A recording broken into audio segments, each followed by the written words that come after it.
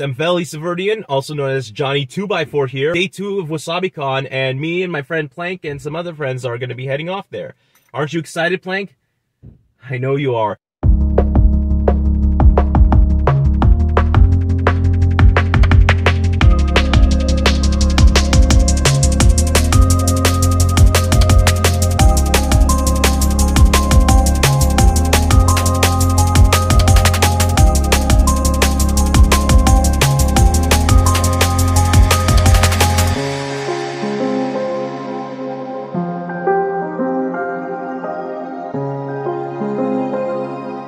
Enjoying the con so far? Absolutely. What's your most favorite parts already? The art gallery downstairs. Yeah, the artist alley. You know, I never thought turning the first level of the parking garage would actually give us a lot more space and to be a good idea.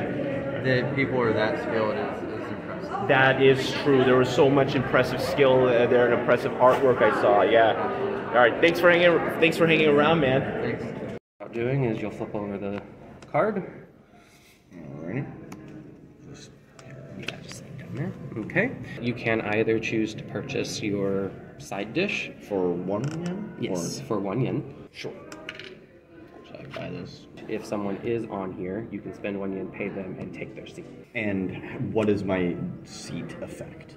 The seat effect is basically you get to choose if you want to pay for this, but then that's also going to be the sushi that you eat at the end of your turn. Gotcha. And if you don't spend any yen, then you would gain 1 from the bank. So what are the, can we go through the waitress effects? Yeah. Oh, so if we flip them over, they actually say it. So like this one is going to be draw 2 plates, add 1 to the top or bottom of your stack. We have this one where like if there was a trash, you could take that one and stick it on your stack. And then you can exchange this one with a different staff member. So this one, you can take a wasabi cube, so that gives you an extra point. How do these effects work? Do I get it basically if I pay the yen, then I do this effect? Okay. And does it like remove the waitress, or is it just basically this is an optional effect when I go here? Yes. Okay. Cool. Yeah, I'll pay the yen. So one thing with the California roll is it's kind of like a wild. So like I said right here, if we have the stacks of them, then you have then it counts as any color. Counts as points. I'm going to ultimately choose not to take this one and try it differently than what he did, just to see how the game works. It'll be 2. So you'll just slide it through. Yes, slide it through. And then grab another one. So that one gets onto the trash can. There we go. So now that one is still seat. I think I'm going to do it just right next to him. Okay. And then if you want to pay the yen to pay your server, you can take that as well, or you don't have to pay a yen and you can take a yen. Take 1 yen. The golden coins there, how many yens are that worth? Worth 5.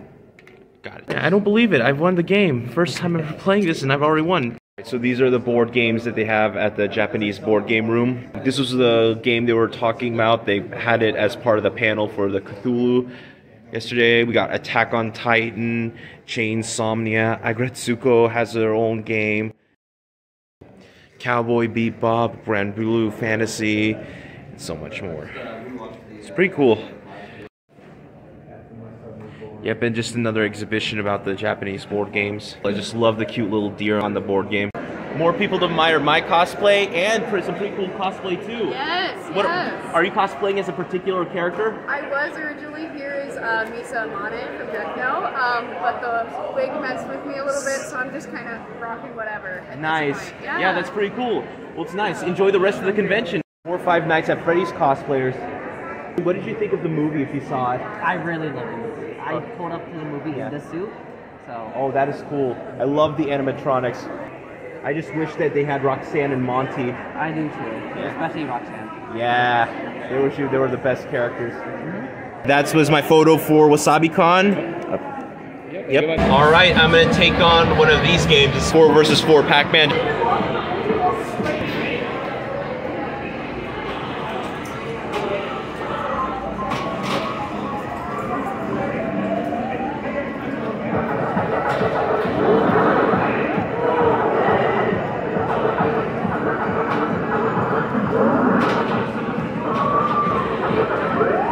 Oh, I got eaten.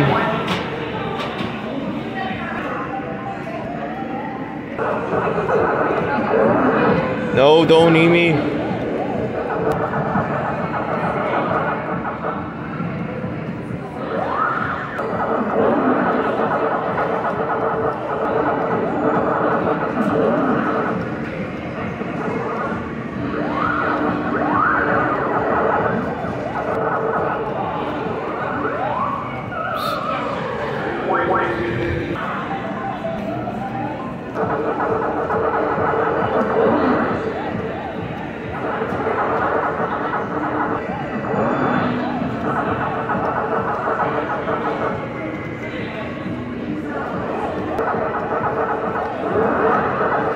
You know, this is a pretty cool Pac-Man game or side game.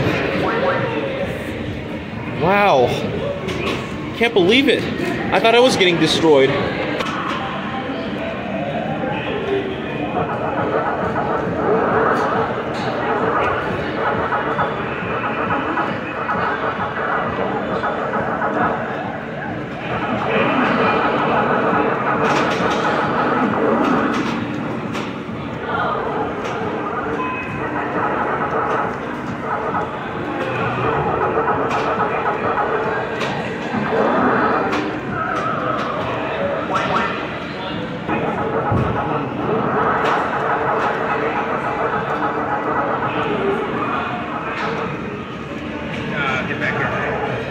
Yeah, very quick.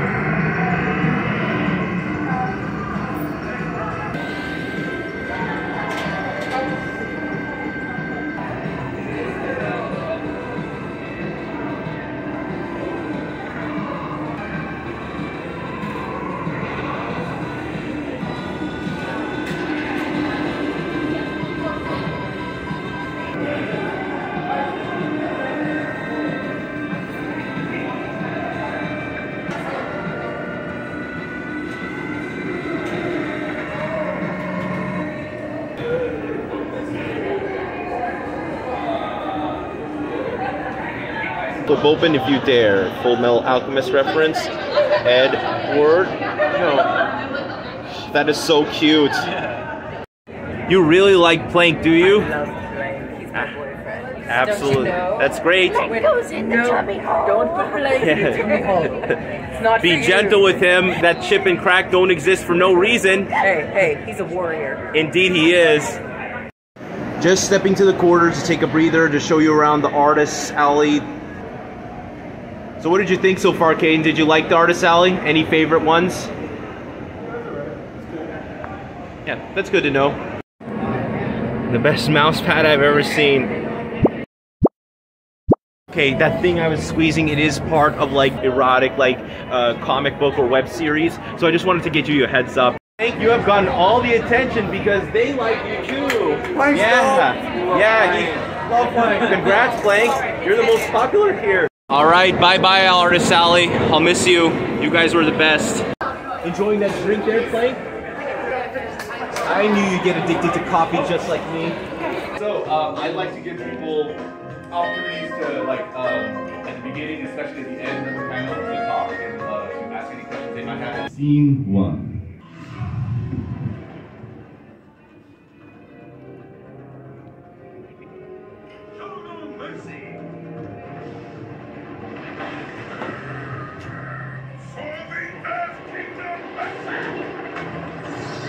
This scene cost maybe $4 million.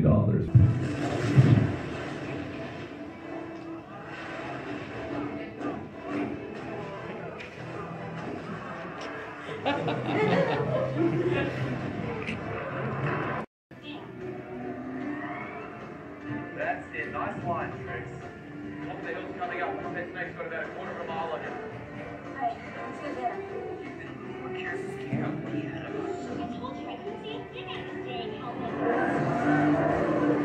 Fundamentally comes down to how sophisticated the story and character are.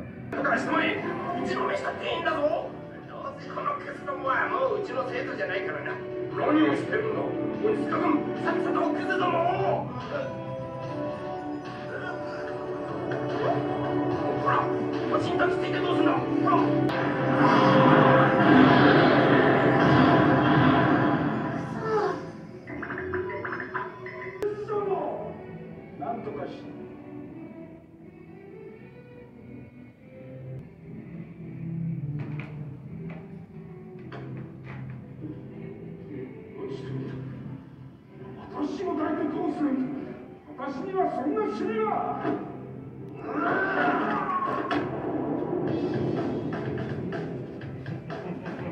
of Last Airbender talks incessantly, just dumping all this Avatar lore, dump over and over, just for us. It's just Katara going on and on and on. I haven't seen these, so please watch these. It's just one opinion, and I want you to go out, find your own, and come back to me.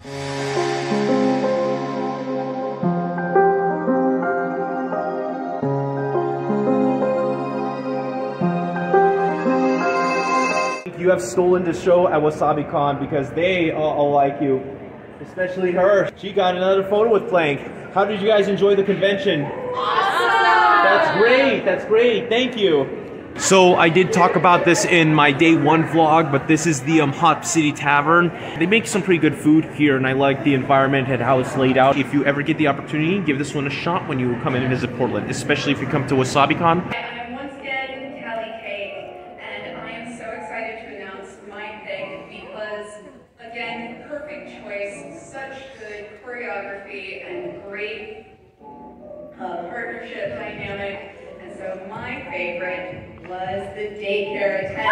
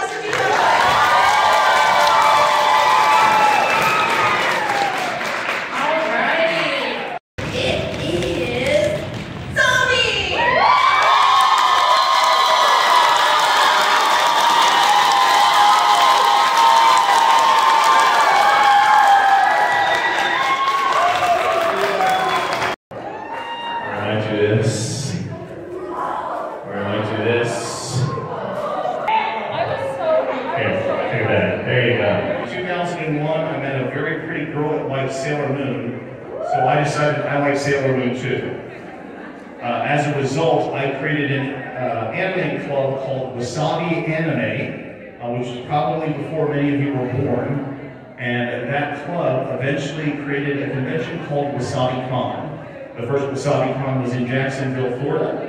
You guys are the second WasabiCon in Portland, Oregon, WasabiCon PDX. And this year we launched a third one called WasabiCon NOLA in New Orleans. If you haven't figured out the pattern yet, food, seafood in Jacksonville, gumbo in New Orleans, and then all the coffee in Portland. This is not a one-person operation, though. There's so many people who work on this. So let's take a moment and thank Alana, Amber, Andrew, Annie, Bailey, Clem, Corey, Daisy, Danny, Danielle, Eleanor, Emily, Faith, Hannah, Heather, Jim, Jesse, Jessica, Joe, Kristen, Marlon, Chris, Megan, Michael, Mochi, Michelangelo, Renee, Sean, and the other Sean, Shivy, Sydney, Thomas, for all their hard work in putting on this show for you this weekend. This year, we saw 4,634 attendees come to WasabiCon. So give yourselves a round of applause.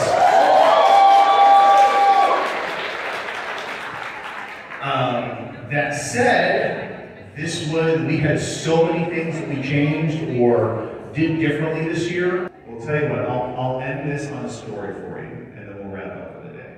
Have you ever heard of a show called DragonCon? It's in Atlanta. Okay. I go to a lot of cons and I get to meet a lot of people. And when, years ago, I went to DragonCon for work, and when I was there with an actor named Bill Sawyers. Bill's a friend of mine. He's the voice of Rigby from Regular Show, or if you played the Spider-Man video game, he's got that. And I'm explaining DragonCon to him, because at DragonCon, actors will show up and buy tickets and just walk around because they want to enjoy the show. So normally I bring my wife to shows. She gets to pick carte blanche any show she wants to go to. She loves DragonCon. That year we couldn't go because our dog, Karma, was in her twilight time. So my wife didn't want to leave her with somebody, she wanted to stay with Carla. So I went to Dragon Con, I'm with Bill, and I was telling him, I'm like, by the way, the legend of Dragon Con is actors just float in here. Like one of the most famous ones is T-Pain, the singer. His daughter's way into nerdy stuff, so we spent so much money and had a Leroy cosplay from Tekken made, and walked around Dragon Con, everybody's taking pictures of this amazing Leroy, and then after Dragon Con on Tuesday, he posted a picture going, had fun at Dragon Con, everybody's like, oh god, I took a picture with T-Pain. So you'll hear through the grapevine who's there, and there was an actor there called Scott Adsit. The rumor was going around that he was there. Now there's a TV show called 30 Rock. You're probably too young to have watched it. It's my wife's favorite sitcom. It's about writers in New York. It's like the Mary Tyler Moore show. It's comedy. Tina Fey created it. And Scott Adsit is one of the main characters. He's the bald guy on it as a writer, and again, my wife's favorite sitcom. So I tell Bill, I'm like, oh yeah, I heard Scott Adsit's floating around. He looks at me, he goes, oh, Scotty? I'm like, oh, you know Scott? And he goes, I do. He goes, hold on. He takes his phone, and he goes, yeah, you're right. I'm like, are you serious? He goes, yeah, he's going to come over and say hi. I said, listen, I don't normally pull the favor thing, but he knew about Shannon and everything. He goes, oh, yeah, no. That would make her day. Just if she, when you call me, says hi. Scott actually shows up, introduces myself, Bill introduces me, and I'm like, hey, Scott, my wife's home with her dog. And he's like, oh, yeah, call your wife. And I go, hey, Shannon, yeah, I got something to meet you, and I give the phone to Scott. And Scott goes, hi, Shannon, my name's Scott Adsit. She's like, oh my God, how are you? And he starts talking to her, and then he walks away with my phone. And I'm looking at Bill, I'm like, cool, okay, so he's gonna walk around, and then he turns the corner, and he's gone. And I'm like, he's got my phone. 5 minutes, 10 minutes, 20 minutes go by. I can't go anywhere, this dude has my cell phone. So he finally circles back around, it's been over 20 minutes. He's like, hey, Shannon, it was really nice talking to you. Blah, blah, blah. I think I see Bill and your husband now. I was like, okay, take care. He's like, hey, Shannon, I'll talk to you later. I'm like, hey, thanks a lot. I appreciate having a conversation and talking to my wife. And he's like, yeah, no problem. And I talked to her later. Scott had just lost a pet. So when he found out that was the reason we wanted my wife to talk to him, he's like, I will take all the time in the world and walk around, right? Flash forward to a year later. I'm back at Dragon Con. This time my wife is with me. Our dog has passed. And so we're just, hey, we're at Dragon Con, we're having a good time. Rumor mill gets going again, we're hearing other people are there. Rumor gets out that Scott's there again. And because it was confirmed the previous year, the Dragon Con staff go to try to find him and go, hey, would you be interested, could you sign autographs? He goes, well, I don't really do that, it's not my jam. They're like, listen, we'll put you in this one track, you'll just sit there, and you can do it like for charity or something. He's like, you know what, charity is fine. He goes, I'll go down there and do it for a couple hours. So my wife had her sister there, her sister works for me too. And I'm like, we're gonna go get in line for Scott. Let us go be attendees. I'm like, okay. So she goes and waits in line, gets all the way to the front of the line. And during that time, that one year, I went to Japan for work. And I came back and I bought her a little bitty thing this big. And she had that little bitty thing with her just in case she ran into Scott. So she went through the line, got all the way through the line, got up to Scott with her sister, and she's like, hi, I'm Shannon. He's like, oh, I'm Scott. He goes, we talked last year. And he's like, oh my God. So they stopped the line, everybody's getting all teary-eyed, they're having a conversation about it. And she gives him the little thing to sign. And we learn that Scott Adsit speaks and writes in Japanese. And so he fills this whole thing out, he writes it on her, and he gives it back to her. And so they had that moment, they talked again, it was really, really great. I've left one part out of the story. Does anybody else know anything else Scott Adsit's done? Scott Adsit is the voice of Baymax in Big Hero 6. And she gave him a little sum-sum, and on that sum-sum he wrote, are you satisfied with your care, Scott Adsit? So my wife went through her mental health journey for losing our dog with the voice of Baymax. Ladies and gentlemen, we hope you had a wonderful weekend at WasabiCon PDX here in Portland, Oregon. We will see you guys next July. Have a good evening.